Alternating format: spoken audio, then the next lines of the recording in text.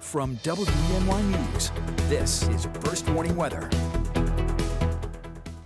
Well, welcome back. It was a cool day today across the Twin Tiers. Temperatures stuck in the 60s thanks to the overcast conditions and occasional showers, and pretty much expecting more of the same for tomorrow. Now, the official high temperature today came in at 65 degrees, and we had a low of 59, so not much of a spread there. A normal high for this time of year sits at 70 degrees.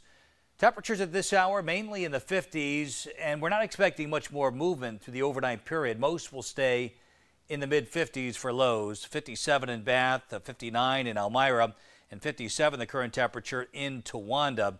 Precipitation very light and spotty across our region for tonight.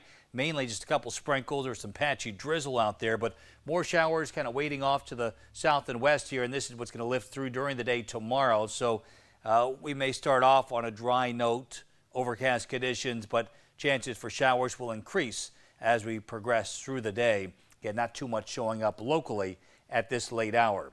Future track tomorrow showing, again, overcast conditions to start. Notice as we approach lunchtime, here come the showers moving in from the south and west. So occasional showers through the afternoon. That's going to hold temperatures back to below average levels yet again.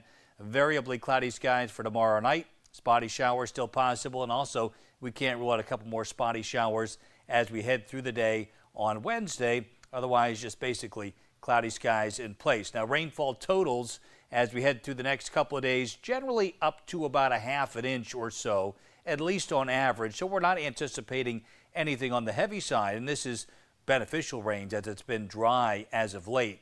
So for tomorrow, Wednesday, and Thursday, still the chance for a couple showers, and beyond that, it looks dry heading into the weekend.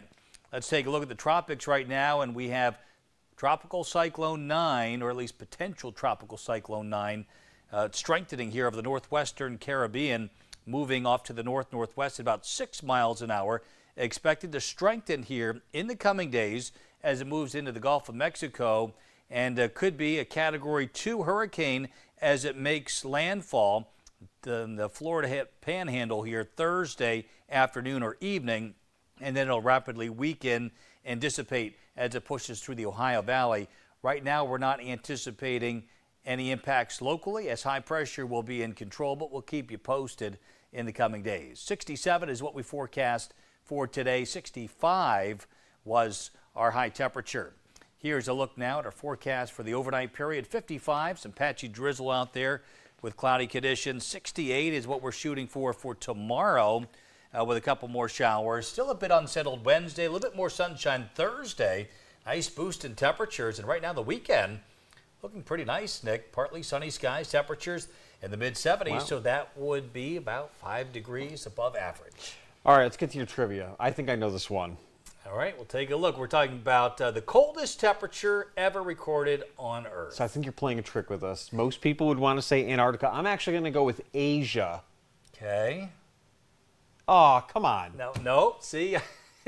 Now, of course, they've had frigid temperatures in Siberia, but the official coldest temperature, minus 128 degrees Fahrenheit, Vostok Station, Antarctica, July 21st. Of course, their winters are in our summer months, July 1983. All right. Thank you very much, Joe.